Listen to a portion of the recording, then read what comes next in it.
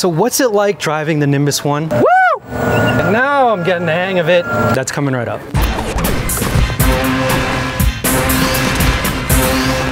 Hey everyone, my name is Rick Cordero. Welcome to RunPlayBack, where we help you with video and tech tips to lead a more efficient and affordable lifestyle. Let's be creative and save money at the same time. In this video, we'll be visiting Nimbus, a Michigan-based electric vehicle startup that produces the Nimbus One, a three-wheeled EV that's not quite a motorbike and not quite a car, but something that's a hybrid of the two. We'll talk about their experience, check out the Nimbus One prototype, and take it out for a test drive. Want to know what the future of micro-mobility looks like? Stick around to find out.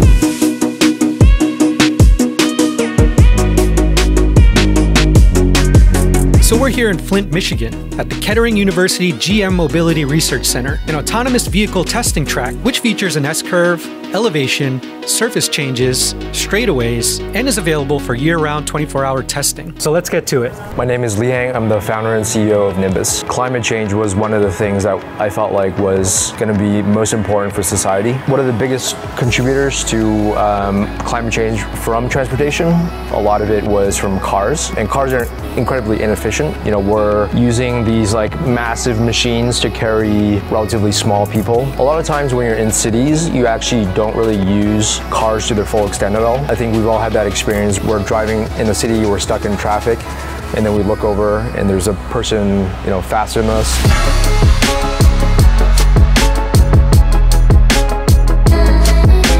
The Nimbus One is what we believe to be the most practical urban vehicle. It's a vehicle that's just large enough for kind of most of your everyday needs. You have a full enclosure around you, so you're protected. There's an airbag as well. There's also a ADAS system. One of the biggest pain points of having a car in the city is needing to park it. And so the vehicle being so compact, both from a width and length perspective, allows the vehicle to park very easily in spots that just no way a car could fit. So the width of it is about the same as a medium to large size motorcycle. In order to achieve the narrow width of the vehicle, you have to tilt the vehicle to achieve balance. But besides being functional, the tilting is also really fun. You get the sensation of kind of flying a little bit.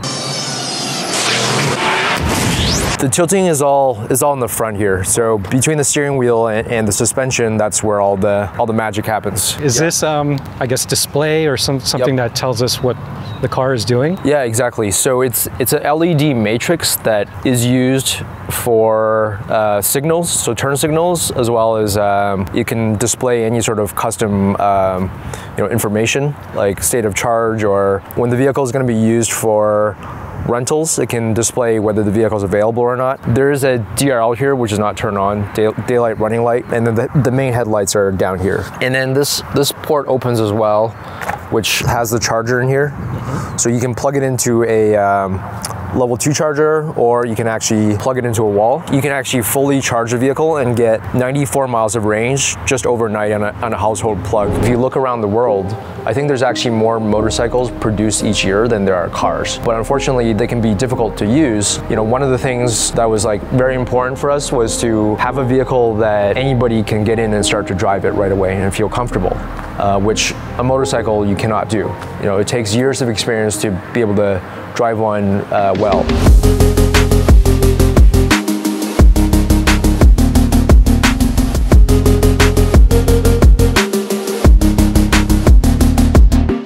You know, the swooping shape is aerodynamic. You also want enough headroom for both the driver and the passenger. Or if you don't have a passenger, you can also use this as a cargo area to store, you know, grocery or a gym bag, you know, whatever, packages. And then there's actually also a compartment in the back behind this pad that can be used to store extra stuff that you can lock. Here is a computer we have on the vehicle that you can use to look at your speed and control HVAC. So there's heating that comes standard, and then there's going to be optional AC as well. So this folds down, so there's a shelf here. You can put luggage here, extra luggage. Cooler. yeah, exactly. So the design in the back was you know, again, wanting to achieve a aesthetic that was kind of a little bit futuristic and cool. So 3 wheels is lighter than 4 wheels. When you have a vehicle that's light, it's going to be more efficient. Because the vehicle has 3 wheels and there's a steering wheel and there's a seat and there's a seat belt, the vehicle is classified as a auto cycle in a lot of states. The vehicle basically conforms to motorcycle safety standards, but you don't need a motorcycle license to drive one. And so that just makes it much faster to get onto the market, but also makes the vehicle accessible to a lot of people. If I was driving behind this thing, I would be like, what year is this, you know?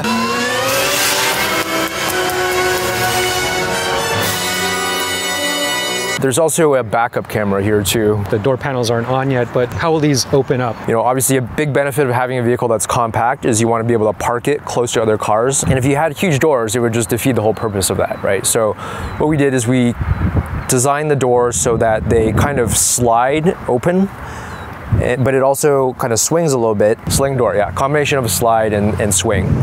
And so the door only opens about this wide, but it also gets out of the way so that you can step out pretty comfortably. How is this powered? Where do you store the battery? Yeah, so the batteries are stored underneath the seat. One of the biggest challenges with using an EV in a city is that there's nowhere to charge the vehicles. And so the way we've solved this is by using swappable batteries. And to swap them out, you just lift this cover open, and then you slide the batteries out like this, and you pull them out. So you can take them into your apartment or whatever to charge them. So each one is about 24, 25 pounds. And so two of them will get you around 40, almost 50 miles of range. And there's four, so in total it's 94 miles of range. Two on each side? Two on each side, exactly. Oh, okay, very cool. I am excited to try this out and test ride it. Cool, all right, let's do it.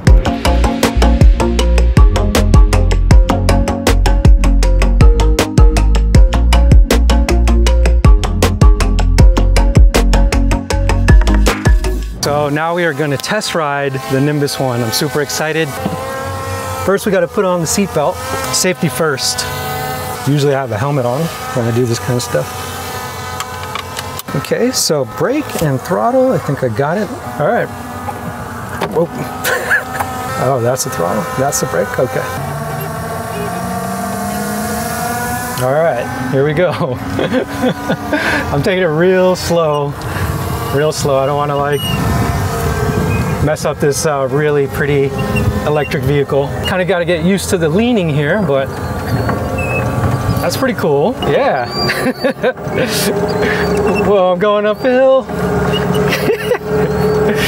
The leaning is interesting. I got to kind of get used to it. It doesn't quite feel like you're going to tip over, but you know, you just got to have confidence in the sensors. And I'm going to go down this hill. Okay. Go slow. All right, here we go. This is so wild. No idea how to do this.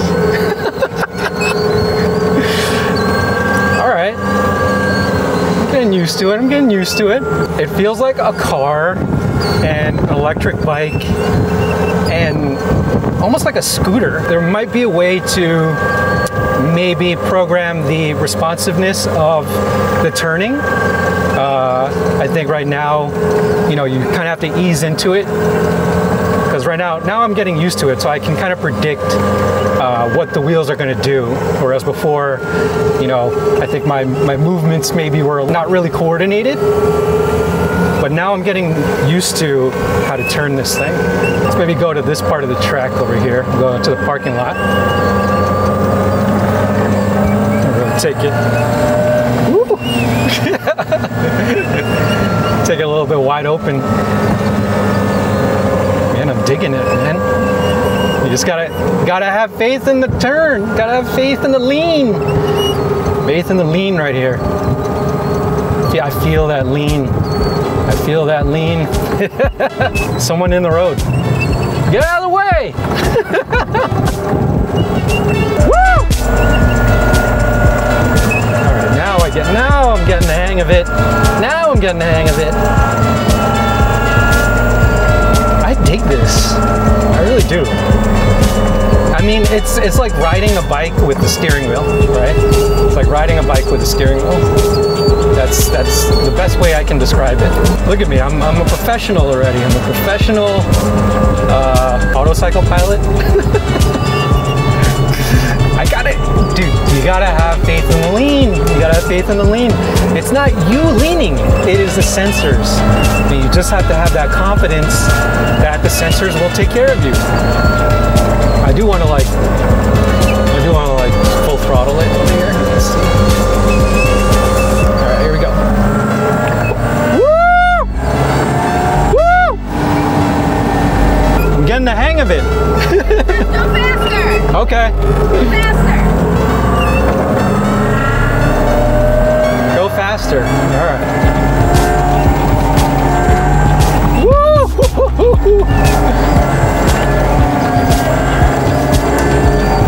All right, now I'm feeling it here.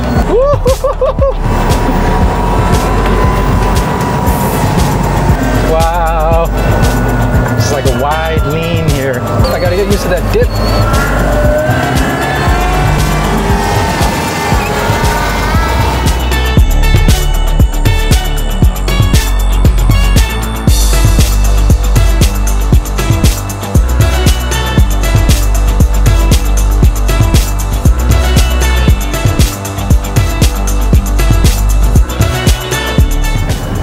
Wow. Wow, wow, wow, wow, wow, wow, wow, wow. I've seen the future, and the future is the Nimbus One. This is super fun. I honestly, you know, I could whip it much faster, but I'm gonna be nice. Don't want to ruin it for anyone. One of the questions that we have is, can a second person really fit back here? They can. And Liang will demonstrate for us how that works. So I'm about 5'8". About 5'8"? 5'8", yep. 175 pounds. Okay. Okay. There you go, because this space here means that your legs are sort of like straddling the sides as opposed to hitting the back of the seat. How far can I? You can go all the way back. Oh, there you go. Yeah. Look at that.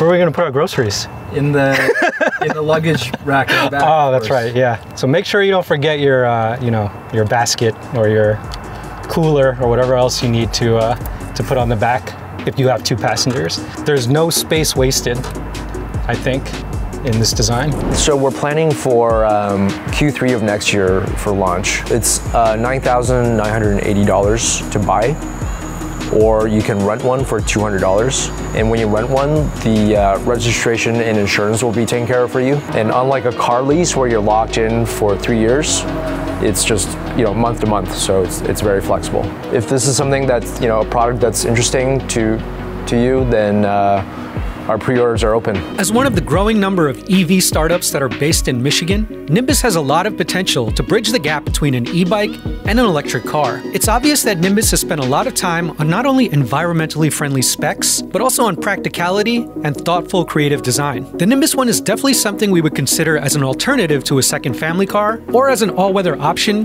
which e-bikes aren't really meant for. Shout out to Li Hang and the entire team for supporting the flourishing micromobility community with the Nimbus One EV. If you want to dive into more video and tech tips, click the links on the side and remember to like and subscribe so we can help you find tech deals that fit your lifestyle. We'll see you guys in the next video.